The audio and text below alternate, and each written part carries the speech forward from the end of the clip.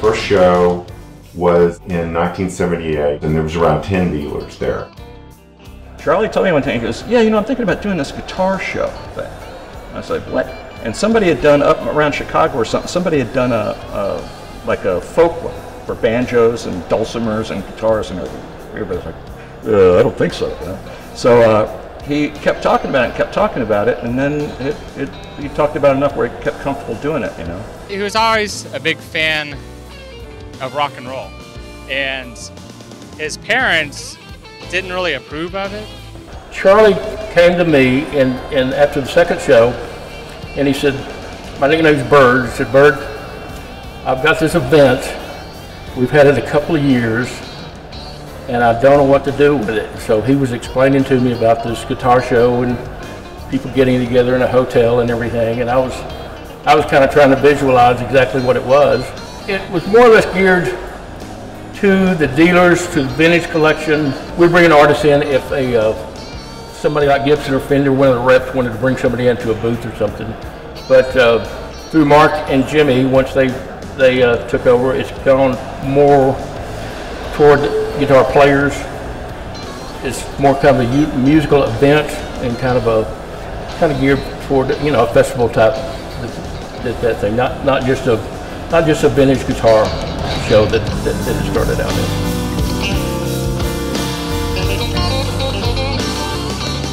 It's funny because I remember, you know, my mom bringing me, and I remember kind of growing up thinking that all this was normal, and then you would, you know, the show would be Friday, Saturday, Sunday, and you'd go to school on Monday, and I would, you know, none of my other friends had had that kind of weekend. These guitar shows are kind of like, for guitar lovers, it's kind of like coming to the yearly club meeting. Over the years, you know, you make a lot of friends, and some of them come from out of town, a lot of them come from out of town. And you form friendships that last over the years. Actually, it's the decades now. Yeah, this is kind of the birthplace where it started out, in Dallas. And Jimmy has kept this thing going on. It's involved into what it is now, the International Guitar Festival that it is. I know there are a lot of vintage guitar shows, but I don't think they all have entertainment like Jimmy adds to it. Jimmy's made this into a vintage guitar selling and buying festival. I mean, I've been coming here since the 80s. Wow. A long time. I remember when they first started putting these on. I'd come here every year to find gear for my next tours. Jimmy brought me here over 30 years ago and introduced me to everybody. I was stunned. It's my community of guys, and so I love being here. And when I'm not in my booth buying and selling guitars, I'm watching the entertainment. I mean, I was brought in open arms to the vintage guitar business with a new guitar. Wallace decided I needed a shot. I used to come to this one and the Arlington one just to look at old guitars and wish and drool and all of that. I'd met Jimmy through it.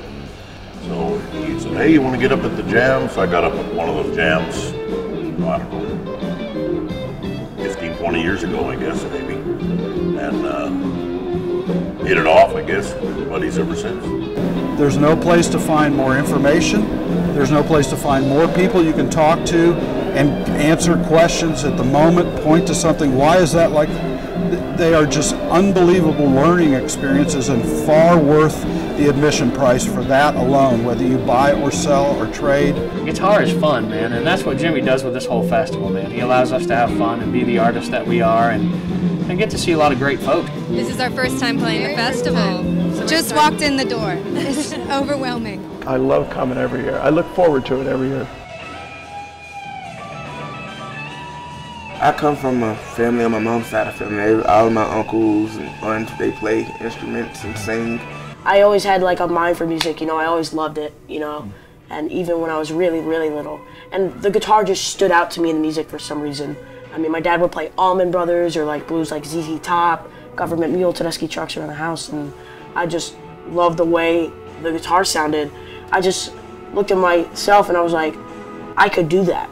My idea for this thing was for all these kids to connect, all these great guitar players that are all over the country to connect here on a friendship level, on a musician level, and you know, we just wanted to be at the best of the best to one area, and obviously the Dallas International Guitar Show. I've been trying to be here for a long time, so I'm very excited. I played in New York at Madison Square Garden for a Knicks game. It was a halftime show. It was awesome. They definitely speak a different language. Sometimes when they're talking, I have no clue what they're saying. I just want to tell my story without actually telling it, you know, you dig. I love a young kid watching Eric Johnson going, that's in me too. I love the people that just come to be in the middle of a huge crowd of wonderful people. I love the people that bring something they're incredibly passionate about to exhibit it and show it, you know, not out of boastful pride, but out of, you know, these exist. This has been a huge part of my life. There's a million things I love about it.